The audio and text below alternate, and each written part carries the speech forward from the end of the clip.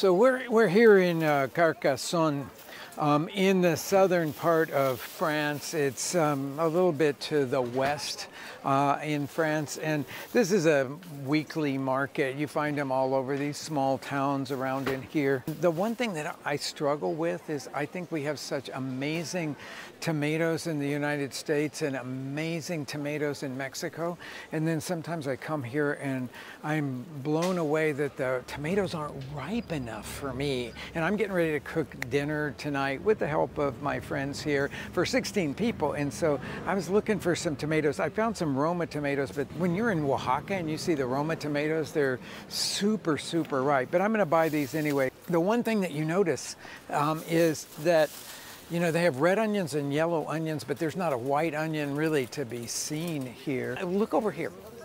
This is what you see in Mexico too. Now that is a white onion, but it's picked in a state that is still fresh. It looks like an overgrown green onion, but you can chop that up and you can use that in salads. It's absolutely delicious. It is absolutely the peak of stone fruit season right now. So there's beautiful peaches and nectarines and apricots. There's none right here, but it's really a great time for that. But I'm gonna head over to another stall here and buy some figs.